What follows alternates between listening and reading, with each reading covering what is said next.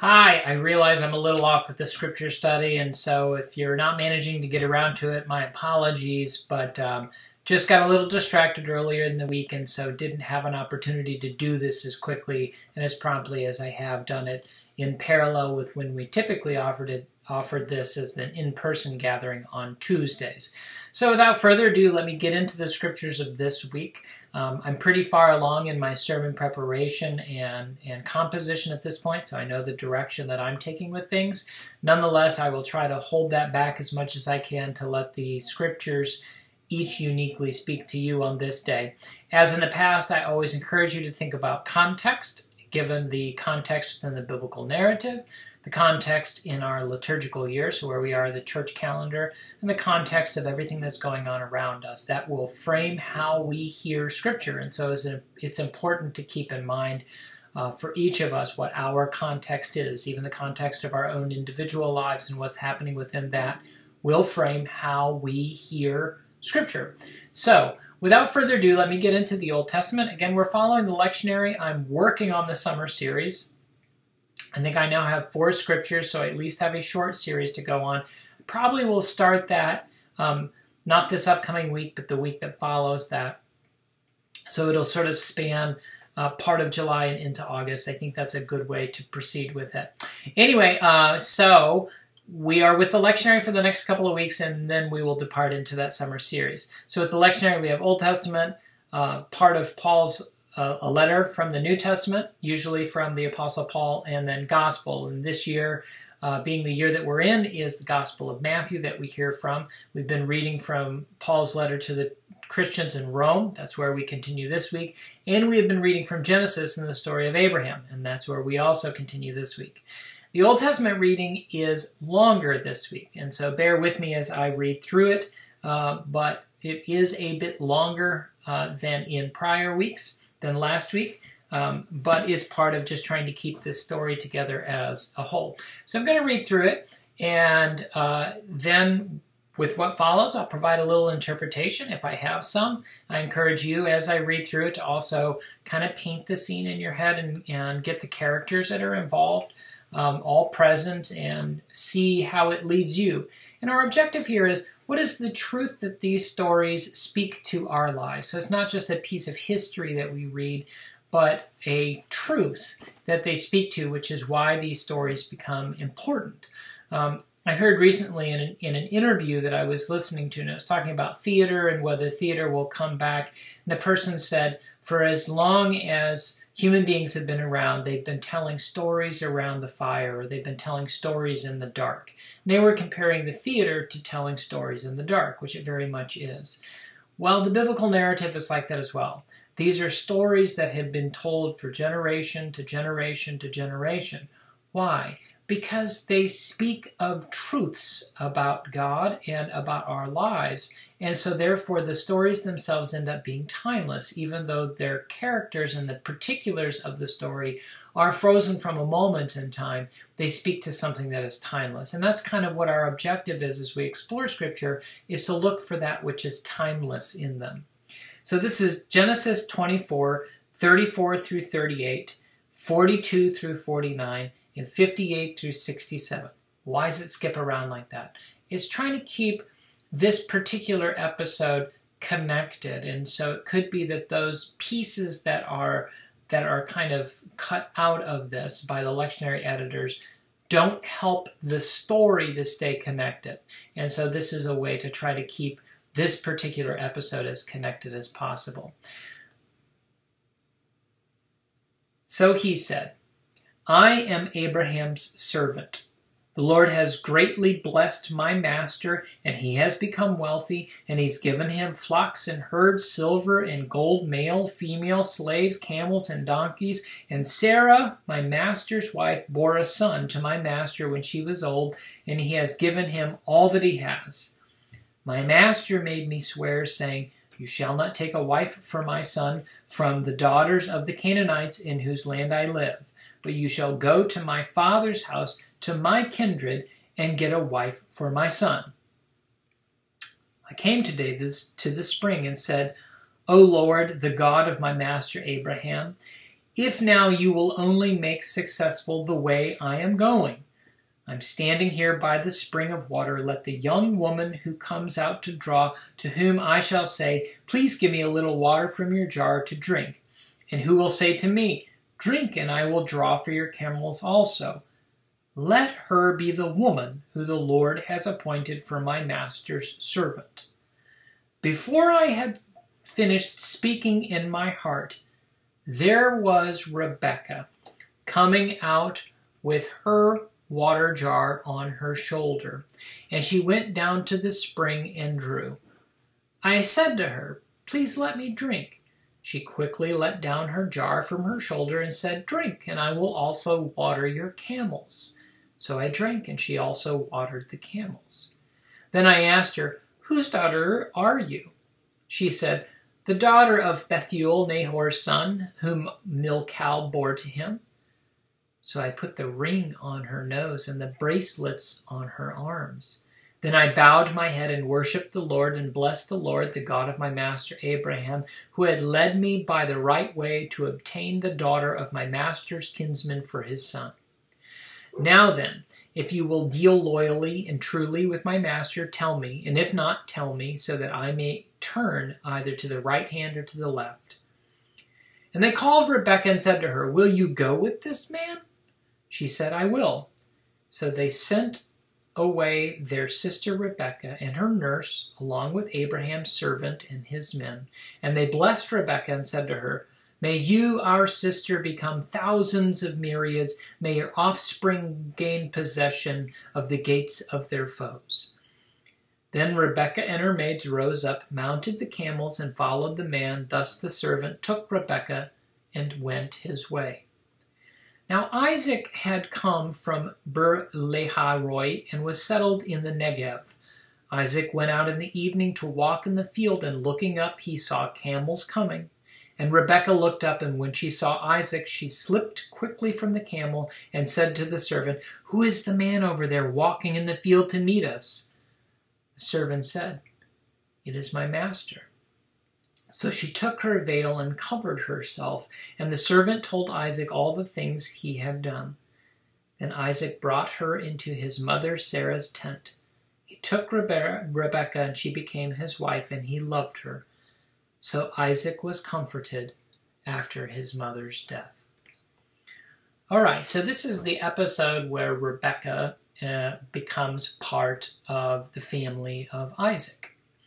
What kind of truths does this speak to us? So this becomes hard in some ways. As I was reading it, I was trying to read it with an open or a fresh mind. We have Abraham's servant. So Abraham became quite wealthy during his lifetime. He left everything he had to his son Isaac, and that would include those, let's call them farmhands, but the helpers or servants he had also. And so there was instructions that the servant, in order to find a fitting bride for Isaac, who now was in possession of all of this wealth, was to go back to where Abraham was from. That's what it means by his kinsfolk. It doesn't literally mean his own family, but it means his region, where he was from, his peoples, so his kinsfolk. And there to find an appropriate bride, or that would be where he would choose a bride for Isaac. Now, why is that? Well, maybe for himself, it's hearkening back to his own connection with Sarah and wanting the same love and joy that he found with Sarah, and he found that there, and so familiarity. We don't know. It doesn't tell us. The story doesn't tell us.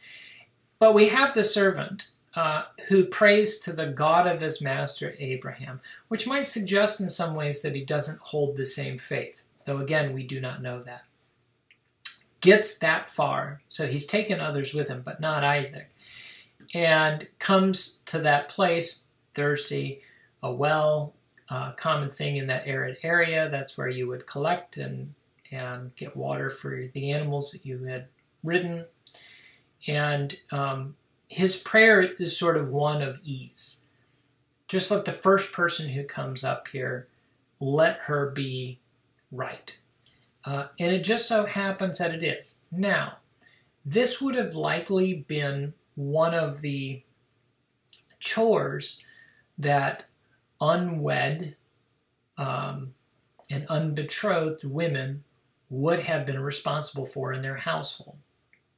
So if it wasn't a servant, if there weren't servants within a family, this may have lied upon them to do.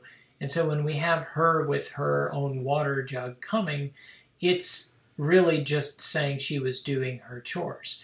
She happens to be very polite and hospitable. Now, there may be a message for us.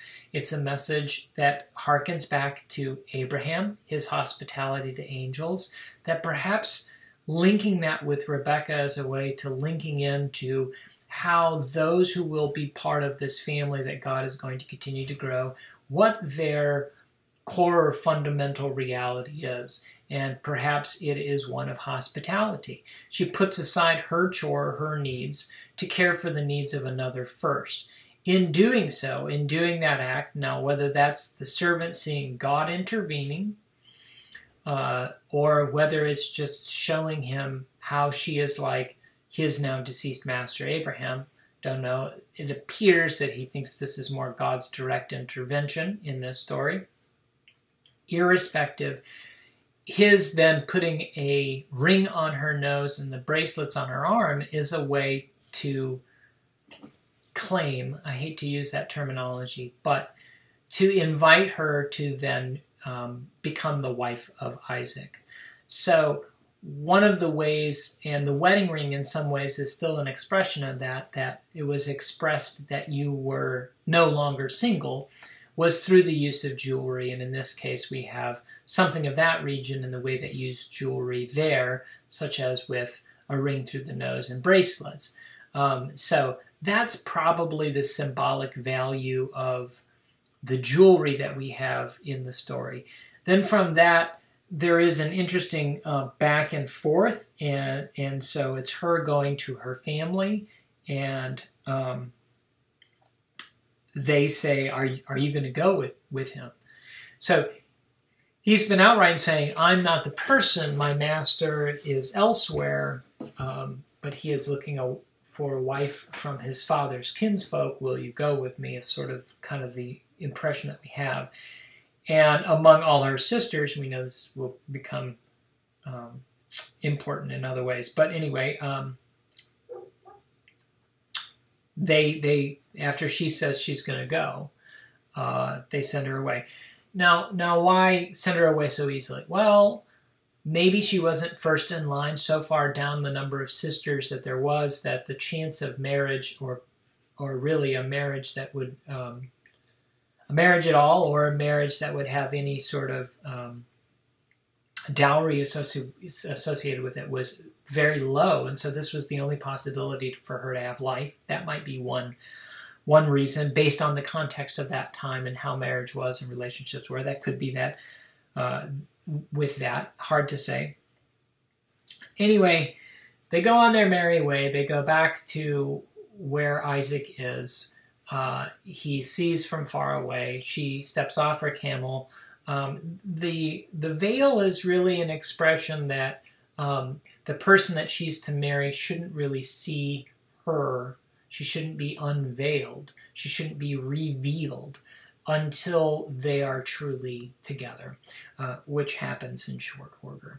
So for me, I see sort of this the truth that speaks to me being one of, do we find this to be a story of God's direct intervention in the matters of life?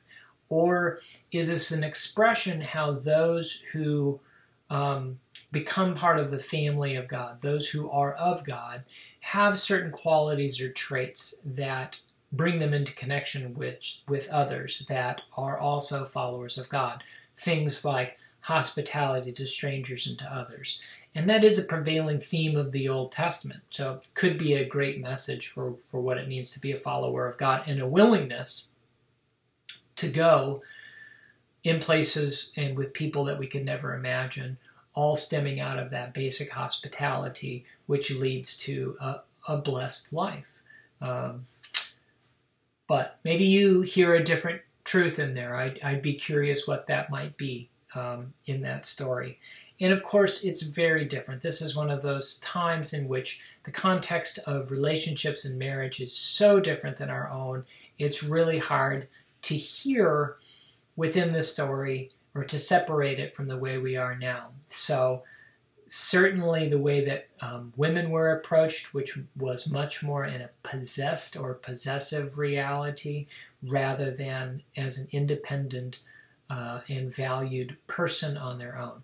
Although Rebecca, just like Sarah, is known by name, so there are things that do seem to contradict that a little bit. But anyway, I know sometimes that can be uneasy to hear those things. Romans continues kind of where we were, and this is a passage which for me has always resonated because Paul, he is known for his apostolic ventures and all the people he has brought to Christ and all the churches he has planted. But Romans is very much an expression of his own challenge, that even with the best of intentions, even knowing what is right and what it is to be a follower of Christ, that he still falls short of that he still unfortunately is inclined, and he chalks it up sort of to human nature or our debased selves, our sinful selves, that rebel constantly and have to be reminded of God's grace and forgiveness and work to achieve on connection with God. So I find in this passage resonance with Paul, and maybe you'll find it too, but let me read it to you. He says, "I do not understand my own actions, for I do not do what I want, but I do the very thing I hate. Now if I do what I do not want, I agree that the law is good. But in fact it is no longer I that do it, but sin that dwells within me. For I know that nothing good dwells within me, that is, in my flesh. I can will what is right, but I cannot do it. For I do not do the good I want, but the evil I do not want is what I do. Now if I do what I do not want, it is no longer I that do it, but sin that dwells within me. So I find it to be a law that when I want to do what is good, evil lies close at hand. For I delight in the law of good in my inmost self, but I see in my members another law at war with the law of my mind, making me captive to the law of sin that dwells in my members. Wretched man that I am! Who will rescue me from this body of death? Thanks be to God through Jesus Christ, our Lord." So Paul sort of separates in this, and this may go into some of my personal theology, so that is my understanding or belief about God. But Paul, what I sense in this is wrestling with this idea that we know what is right and good inside, and yet somehow constantly we are doing things that are contrary to that are different than what is right and good. Whether that's sin of omission, so forgetfulness or not doing, or sins of direct action, of doing what we know we shouldn't. And I think of this all the time when I lose my patience, or when I don't commit and do everything that I should do, when I'm not as fastidious as I should be, when I'm not as dedicated or devoted in my prayer life even, or in other ways as I should be. So for me, this helps me to understand that God knows and sees the best version of me. But that best version is often corrupted by outside forces. And those outside forces kind of lie all around me. It's the world I live in. It's the motivations, Paul other places will say the motivations of the flesh, but of meeting our own desires. So this is satisfying our hungers. So when we really shouldn't have that second dessert, it's there, and we eat it because it's there. Not because it's right, because we know it's not right.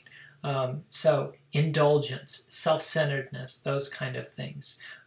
And Paul is saying there is no way to do it on our own. We are incapable of resisting all of this on our own. And so he concludes with, thanks be to God through our Lord Jesus Christ. As in Jesus, We are forgiven. Grace is placed upon us, and we spend a lifetime in the process of sanctification, letting the holiness of our true selves that lies within become the holiness of our lives and our actions in the world. So for me, this passage is reassuring, particularly I think at this time where things are so challenging and it's become really easy to be self-centered or to be grumpy about conditions. Is Paul is saying that grumpiness is actually not your true self. It's all the forces around you. It's the evil and sin which can so easily cloud your judgment and rule your behaviors, and that the objective is to recognize those and to recognize that we aren't capable of getting beyond them without help in Christ, seeking forgiveness out, recognizing we can't do it on our own, and then we might have the help that we need to let the person that God knows us to be in the inside come to be the person that is in existence in the world. So there's a little take on that passage from my perspective. So the gospel passage, the last passage that we have, is Matthew 11. This jumps around and skipping a few verses in the middle as well. It goes 16 through 19 and 25 through 30. Don't know that there's a really good connection between the epistle passage and the Old Testament passage. Not sure there's really much of a connection between the gospel and the Old Testament passage. So this is one of those times where the linearity of the lectionary, so that is these times and seasons in which the readings just build upon one another, don't correlate into a homily, so that is using the three passages in a connected way, but probably one of those times in which a single passage will be used for a sermon, for the proclamation of the word. So Jesus here says, this is rather condemnatory, maybe there's a good connection in that regard to the epistle passage. He says, "But to what will I compare this generation? It is like children sitting in the marketplaces and calling to one another. We played the flute for you, and you did not dance. We wailed, you did not mourn. For John came neither eating nor drinking, and they say, he has a demon. And the Son of Man came eating and drinking, and they say, look, a glutton and a drunkard, a friend of tax collectors and sinners. Yet wisdom is vindicated by her deeds." At that time, Jesus said, "I thank you, Father, Lord of heaven and earth, because you've hidden these things from the wise and the intelligent and have revealed them to infants. Yes, Father, for such was your gracious will. All things have been handed over to me by my Father, and no one knows the Son except the Father, and no one knows the Father except the Son, and anyone to whom the Son chooses to reveal him.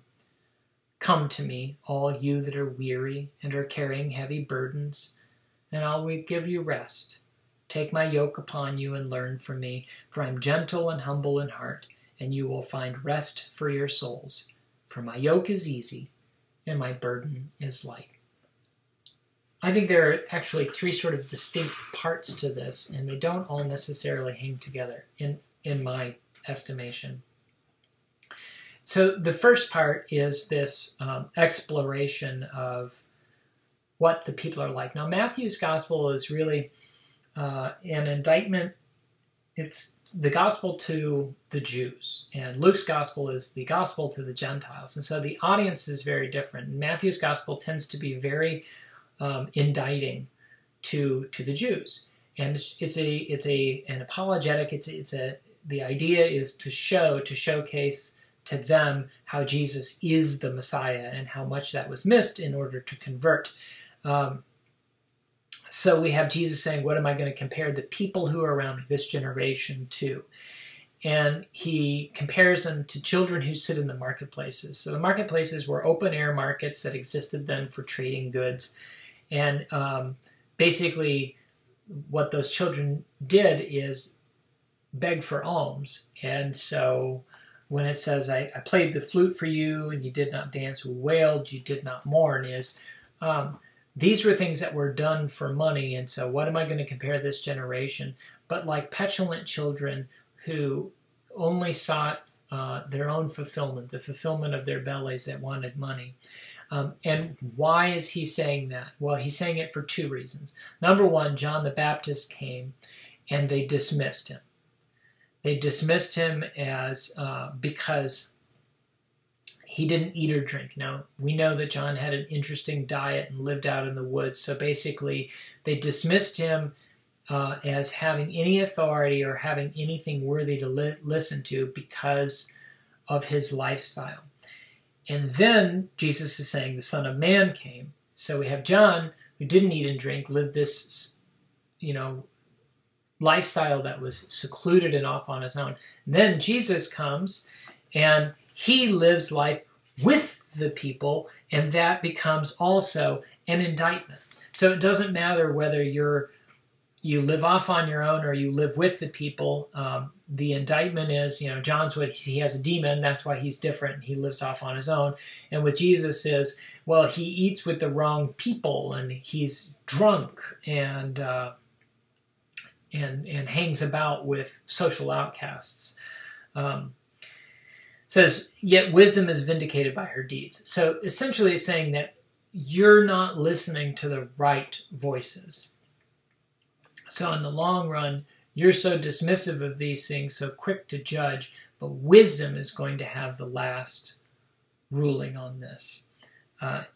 Then we have Jesus moving into a prayer. And I may change what I'm going to preach on because somebody has said that they find this particular verse very perplexing, which fits in with the summer series without intending to. But at that time, Jesus said, I thank you, Father, Lord of heaven and earth, because you've hidden these things from the wise and the intelligent and revealed them to infants. And it's his way of really being, again, an indictment against those who thought they were wise. But they were selfishly wise. They were wise only in ways of the law and saw only, within that reason to condemn others. But they weren't really wise in the sense of being aware or a willingness to be aware of God's movement in the world and through others. And so this is an indictment against them, those that the world at his time was declaring wise and intelligent, and revealing it to infants. And in this case, he's saying to those that largely those who are wise and intelligent have dismissed as having anything of value to offer to society. So that's sort of what it means by infants. And that being God's will, how it is with God. And it concludes with this last piece, which doesn't seem to be part of the prayer anymore, and that's an invitation to all. So maybe there's the hospitality back to Rebecca offering water, how it is with those who are followers of God, those who are of God. Anyway, come to me, all you who are weary and carrying heavy burdens, and I'll give you rest. Well, sinners, tax collectors, the people that Jesus reached out to, this is largely the message that he promotes to them. Take my yoke upon you, learn from me. So be like me. And there's the message that connects it back to Paul too. Be like me.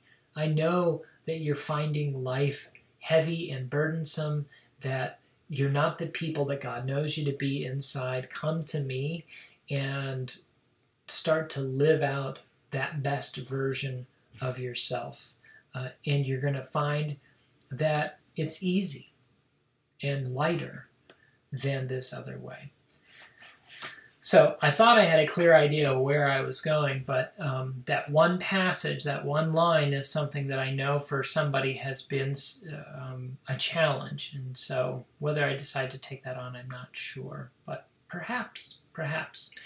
I apologize that this is late going out this week, but I pray that this gives you a little bit of preparation for Sunday, and hopefully the Holy Spirit will guide us to hear God's word on that day proclaimed, so we have some revelation or new insights on that day, and I look forward to joining with you at that time. All right, again, sorry, but God bless, and we'll try to be keeping this up through the summer, and hopefully I'll be back on schedule next week.